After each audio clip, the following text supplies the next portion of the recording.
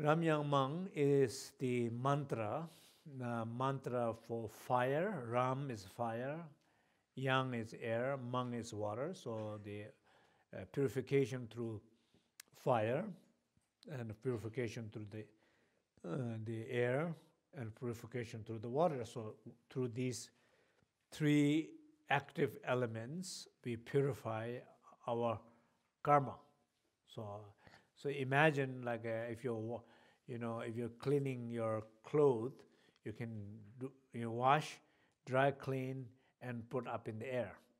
So, right? If you think about cleaning your clothes, you can do that, or you can dry. So this sense of course, external element have external purifying matters, but internal awareness of those elements has power to clear internal karmic conditions, internal wounds. So basically, the visualization and the power of the sound, the power of the blessing of the mantra has power to clear, purify your karma, the seeds of those realms. That makes sense? So you might be living in a realm already, but then there's some seeds are still there in you, which is keep on feeding the realm that you're living, so that you continuously live in that realm. You don't stop living in that realm. But if the seed get burned, so the fire, ram burns the seed, then there is no, it's like a seed. When you burn the seed, then you put it under the soil, it doesn't give the birth. It's a burned seed, right? So it's so the idea is you're trying to so basically trying to destroying some sense of the seed of those realms. So when you say tu, for example, syllable tu, for example, hell syllable, remember here, it says tu yang sang.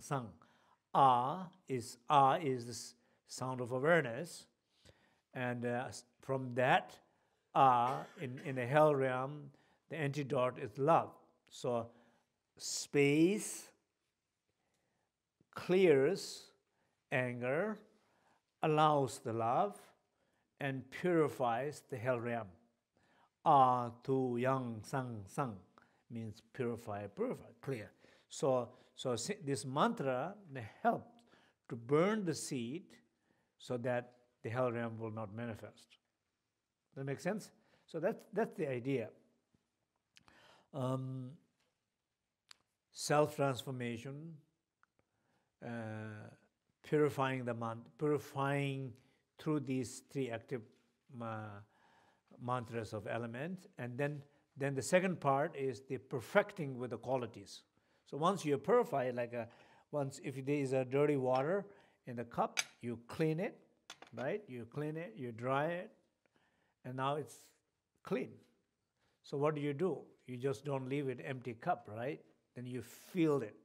You fill it with nectar. So we say filling with the milk. It's like milk is a symbol, some sense of symbol of pure. So you clean, and then you put the nectar in. So you clean your body, clean your speech, clean your mind. Now you perfect. Your body is clean, you perfect with enlightened body, eternal body. Your speech is clean, you perfect the speech with enlightened speech. Your mind is clean, you perfect your mind with enlightened mind. At least a little bit more enlightened, right? Not fully enlightened, a little bit more different, little better. Little better body, little better speech, little better mind. That makes sense? So that is Om Hung, right? So these three syllable Om Hung, three syllable representing body, speech, and mind. So with you're transmitting all the enlightened quality of the body. You're transmitting all the enlightened quality of the speech. You're transmitting all the enlightened quality of mind. So it's like, I remember it used to be like when you transmit information from one phone to another phone, you have to kind of bring them to gadget closer. Like you have to go like this. So then you said send, receive, zzz, go. Right? It used to be more complicated. Nowadays you have an airdrop. So it's like a Bluetooth airdrop. So it's a little bit like, you can think about it like that, right? So you have deleted all the old files in your body, you have deleted all the files in your speech, you have deleted all files in your mind. So your body space in your body is